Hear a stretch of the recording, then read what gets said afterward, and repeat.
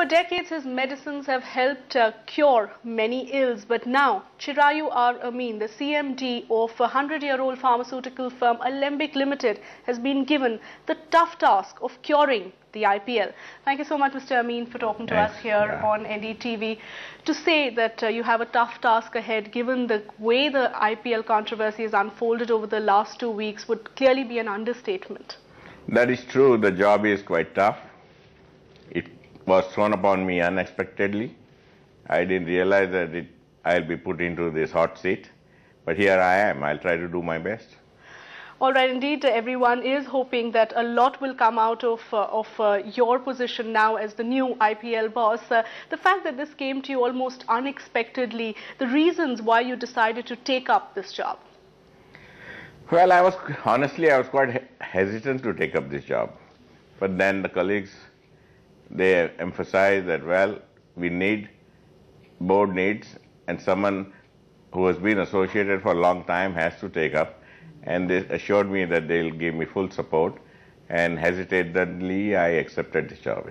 All right, we'll talk a little more about how you intend to really reform cricket and IPL in particular, but just talking about some of the recent developments, the fact that within hours of your being appointed as the new IPL boss, Mr. Lalit Modi yet again sent a Twitter message saying, "I am still the IPL commissioner." Your response to that?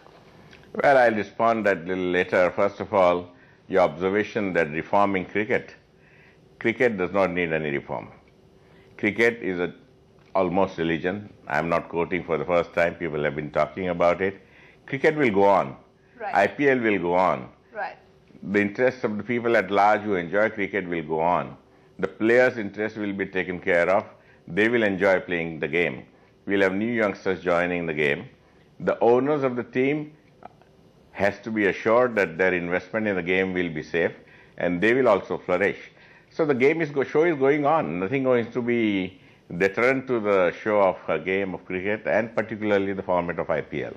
But cricket lovers have also been a little shocked at the turn of events over the last couple of days or weeks, shall we say. How would you assure them that this was just a one-off thing and the show will go on, as you're saying? Well, I think the proof of the pudding is eating, and at this moment, only assurance we can give by demonstrating that it will go on in a right perspective. And that's all at this moment I can observe, I can promise that it will go on in the right manner, but let people watch.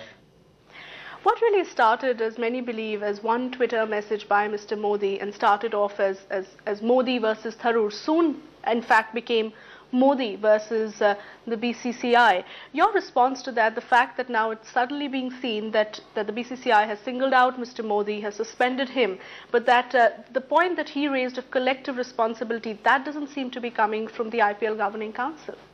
Well, I think Governing Council, we all sitting on a council, are responsible for what is happening.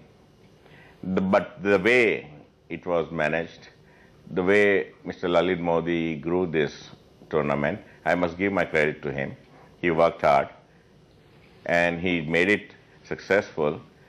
But subsequently, there were certain doubts about his operations, which were brewing underground. And I think it was like a threshold. The Tharoor episode brought it out as like a last straw on the back of a camel. I think it's nothing that it came out just instantaneously. I think there were a lot of undercurrents happening. Tuba.com